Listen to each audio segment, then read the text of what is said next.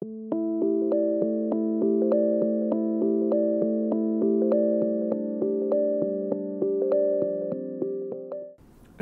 is one of the most common complaints that we tend to see in the clinic in terms of acupuncture or traditional Chinese medicine. But in this video, I want to share more along the thread of Chinese medical dietetics.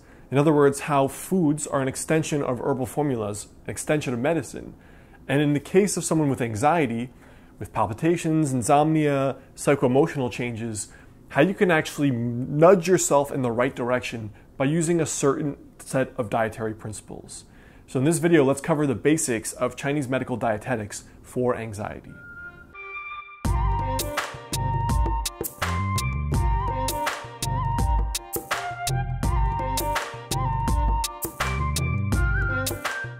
Hey, I'm Alex Hein, author of the book Master the Day and current doctoral student in traditional or classical Chinese medicine.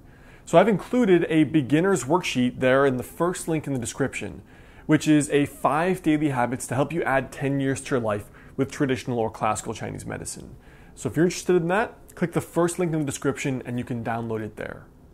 So in Chinese medicine, where does anxiety really come from? What's the pathomechanism? Like, what is the underlying etiology and how can we make this go away?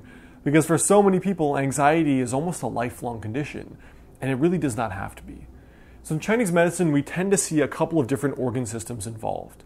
We tend to see the heart because it's considered almost like the storehouse of the spirit on one level in Chinese medicine.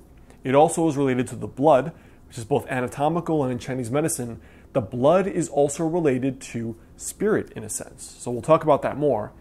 The kidney, because the kidney in one level in Chinese medicine is what anchors down the energy of the body. So if you think of a person going through like adrenal burnout, the person who's overworked their whole life, with the adrenal burnout, we tend to see symptoms of ascending, body vibrations, the trembling, the anxiety, insomnia, flushing, heat symptoms in the face. All of these are considered a kind of kidney deficiency. So when there's not that anchoring, when the kidney's been damaged and weak, you see ascending symptoms. And the last is we tend to see spleen and gallbladder. So don't think for a second that anxiety just happens by itself. The spleen in Chinese medicine, also in biomedicine, is strongly related to the generation of blood. And blood in Chinese medicine is key for understanding anxiety. So we're going to be talking about these more in this video, but those are some of the organ systems we tend to see involved quite a lot. So first, let's talk about some basic dietary advice for the person with anxiety. We'll talk about some diet and lifestyle stuff. Some may be obvious, some may not be. The first thing is to really think of diet as a key way to resolve anxiety. So in Chinese medicine, it's the spleen that tends to generate blood, liver stores it, and the heart has a role in the blood as well. Obviously, biomedically, the heart circulates the blood, it's the pump. But in Chinese medicine specifically, anxiety is often related to the status of blood in the body. So blood deficiency and other issues going on with the blood. We tend to see patterns where there's like heart qi deficiency or kidney yin deficiency, spleen qi deficiency. A lot of them are related to the status of blood in the body. And so we tend not to think of anxiety as like a physical thing in biomedicine, but in Chinese medicine, because the spleen is really one of the foundations of your health, you can just think of it as digestion. For the person with anxiety, the diet should be a primary thing that they focus on in making sure that all the organs related to generation of blood are really functioning well. So what dietary principles should we keep in mind for generating more blood? The first thing would be more meats, like beef, eggs, and ham. The second is to have more veggies related that are darker and dark leafy greens. So you could think of spinach, Swiss chard, kale, and generic dark leafy greens, and also things like grapes. So overall, what we tend to see is almost like the vegetables you would think of for anemia in a sense. Tend to think of spinach, Swiss chard, kale, all these kinds of things.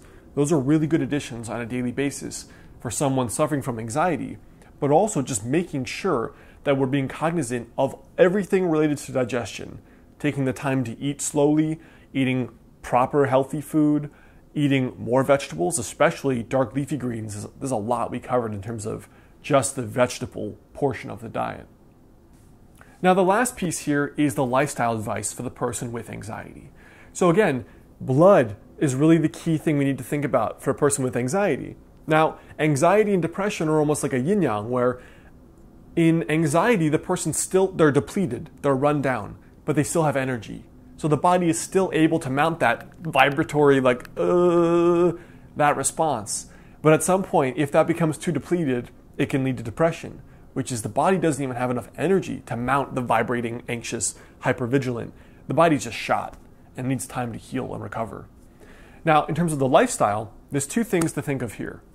The first thing is not only to think of exercise as a way to move the anxiety, because remember in Chinese medicine, the state of the person's spirit and blood are closely linked. So it's anyone who's gone for a good workout and feels great after knows how exercise changes their state. But in Chinese medicine, one reason for that is that it circulates the blood and it gets things moving. So just like how even traumatic memories are stored in the body in terms of somatic memory, we can often move things like emotional states, which are a form of energy in Chinese medicine. You can move them through exercise. The second thing, though, is that because a lot of people with anxiety they're tired, they're classified as deficient in Chinese medicine, the blood has been run down. We need more blood. And the main ways you generate more blood are really through sleep and your diet.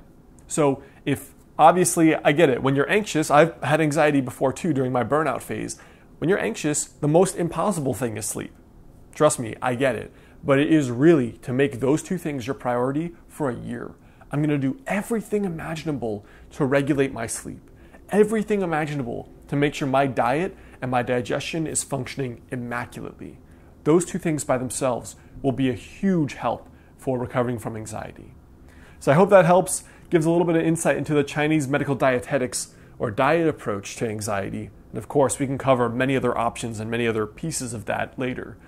But again, I've included that free download, 5 Daily Habits to Add 10 Years to Your Life with Traditional or Classical Chinese Medicine. The first link right there in the description. You can download that and keep it to check out. And you can also see my last videos right there and right there.